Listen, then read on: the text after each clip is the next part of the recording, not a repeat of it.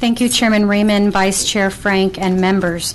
As you all know, Speaker Strauss appointed several of us to a foster care work group where we were asked to consider reform measures in the current foster care system after reports of delinquent cases and child fatalities due to abuse and/or neglect. Specifically, reform efforts have focused on organizational issues and improving outcomes for children in the foster care system. On the organizational side, Child Protective Services, as you all are aware, have suffered from high turnover rates, heavy caseloads, and low caseworker salaries. On the other hand, children in the foster care system have been abused and neglected by previous caregivers, and many of these children have not been successful in finding permanent homes. Children can be traumatized further when they are sent farther away from their community and/or extended family into an unfamiliar environment. Outcomes for children are better if they can be placed in kinship care with family members or close friends they are familiar with. The 90% of children who live apart from their parents in informal kinship care arrangements do not receive the same support as children involved with the state, although they are often in similar situations of financial, social, and emotional distress. Often these kinship caregivers would like to care for the child or children, but cannot due to the large financial burden. The Texas Temporary Assistance for Needy Families, also known as TANF program, is a support service for Texas families. The purpose of TANF is to provide financial and medical assistance to needy dependent children and the parent or relatives with whom they are living.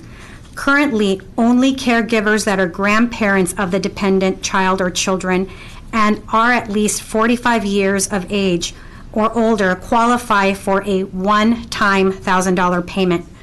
House Bill 132 extends the ability to receive this one-time $1,000 payment to caregivers that are 25 years and older and are the aunt, uncle, sister, or brother of the dependent child. It also qualifies these caregivers to be the protective payees, which will allow them to apply for other benefits available for the child or children.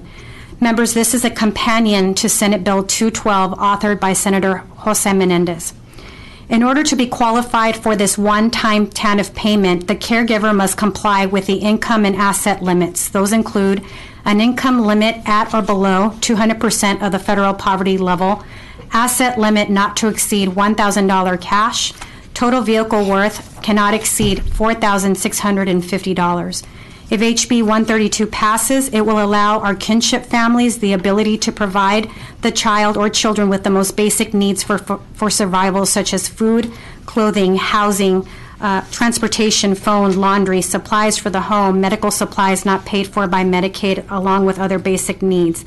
Members, it's very important to note that the LBB has given this bill a $0 fiscal note because it is assumed the number of new recipients would be small and any cost to implement the provisions of the bill can be absorbed within available resources.